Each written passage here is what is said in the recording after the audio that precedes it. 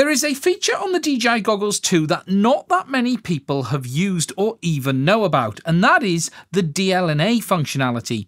The DJI goggles 2 have built-in Wi-Fi, and you're actually able to stream content directly to these goggles from your PC or smartphone.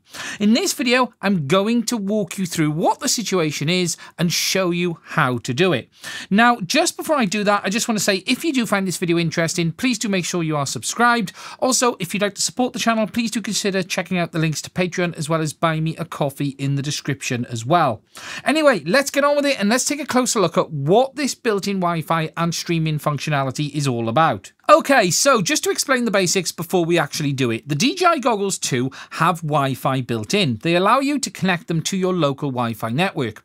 They also support DLNA streaming. However, it isn't supported in the way you may expect. You cannot, on these goggles, browse content that is held on a DLNA server on your network. The way it actually works is you need to stream to these goggles from a DLNA compatible app. For instance, if you've got an app that supports streaming to DLNA displays, you will be able to stream to these goggles. But as I've said, what you won't be able to do with these goggles is connect it onto your network, look across your server via the goggles and choose content that you want to watch. In this video, I'm going to use an app on my smartphone called TV Cast. That is a DLNA streaming app that will allow me to not only stream content that is on my phone, but it also has a browser function and it allows me to stream content such as YouTube directly to the DJI goggles 2 as well. What you can't do though is stream directly from within the YouTube app or pretty much any Google Chromecast or Apple compatible app. It has to be a specific DLNA streaming app that has the ability to cast to external display devices. Now, to do this, you need to go into your DJI goggles 2, scroll down to More and select the wireless streaming function. Once you do this, it will then give you the option to connect to your Wi-Fi network. Mine is already logged in, but if you do need to register, what you'll simply need to do is put in your Wi-Fi password and then it will allow you to connect. Once you have connected to your network, it will then be ready to receive the stream input from your DLNA compatible app. Now, to do this, I'm using an app called TV Cast Pro for DLNA Player. This allows me to stream content directly from my iPhone to my DJI goggles. There may be other programs available out there. I haven't done too much investigation on how many different apps there are, but what you're looking for is an app that allows you to cast over the DLNA service.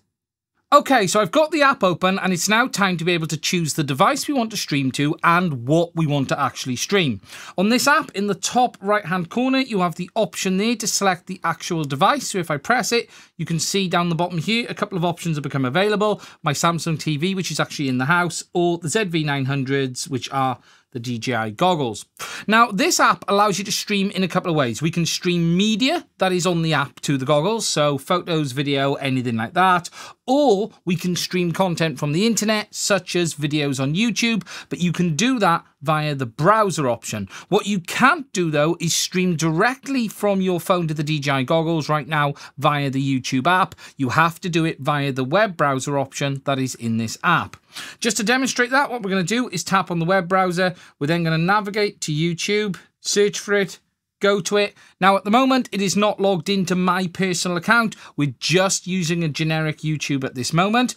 We're going to do a quick search and we'll search for Betaflight 4.4 because it's a very good subject. And JB has a new video on Betaflight 4.4 at the point of me making this video. So for instance, I can click on that and then the video will start to play on the device.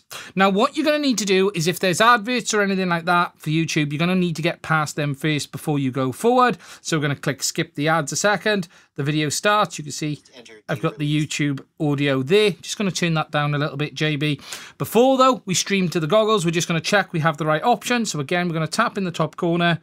It tells us that we're connected to the ZV-900s, and to stream that to the goggles, we're simply then going to tap at the bottom here where it says tap to cast video. That will then transfer it over to the goggles, and you can now hear the audio is coming out the goggle speakers. Now, you can control that audio with the touchpad on the side. So by swiping down, you can turn the audio down, or swiping up, you can turn the audio up. And obviously we have JB playing on the goggles themselves. So if I look through, he's there available. Obviously it's not very easy to show you at this point, but if I just get the DJI action camera, just set that to record. If I put that there a second, you can now see that we've got JB playing on the screens of the device. And then you can see here, it's asking us, did the streaming start? No, please try again, or yes, thanks. We're just going to say yes, thanks. And then that's it running. Now, once the streaming is started, you can simply then close the app, leave it continue, and it will continue to play in the goggles without a problem. So if I just turn it back up, you can hear that it is streaming there. Then if I unlock the phone, you can see that it just shows it down there that it is streaming as normal. Now, the nice thing about this is that you can stream YouTube videos from your phone to this via that app, and you can stream videos that you have or content that you have on your phone as well. But the thing to understand is you do need to stream to these goggles. These goggles cannot connect to a DLNA server by themselves. Now for PC, there are apps out there such as Universal Media Server I'm showing here, although I'm still playing with this and having problems getting the audio to work, but it is streaming video without a problem. Now, one of the really cool and nice features that these goggles have is the built-in speakers. Now, most people would know there's a speaker in there somewhere simply because of the fact the goggles make a noise when you power them on and you get the noises in the menus. However, there is a good stereo speaker setup in these goggles in the sense of you have a speaker on this side here and a speaker on this side here. And the overall audio from these goggles is actually really good. If I just turn it up, it's not going to be easy for you to hear on this video, but I'm just going to move it up closer to the mic. Scroll down until you see what's changed, and that's actually... I'll move it to the other side. Pretty complete. And if I just put it in the middle... Added, fixed, and changed in these new releases. You could literally just scroll back through... Overall, the audio is actually surprisingly good, even with basic YouTube content like tutorials and things there. And it certainly isn't going to be something that you're going to be disappointed in if you're going to watch a film or something like that. Overall, it is fairly straightforward. It's just a bit of a downside that you can't directly navigate to a DLNA server on your network with the goggles. You have to stream to them.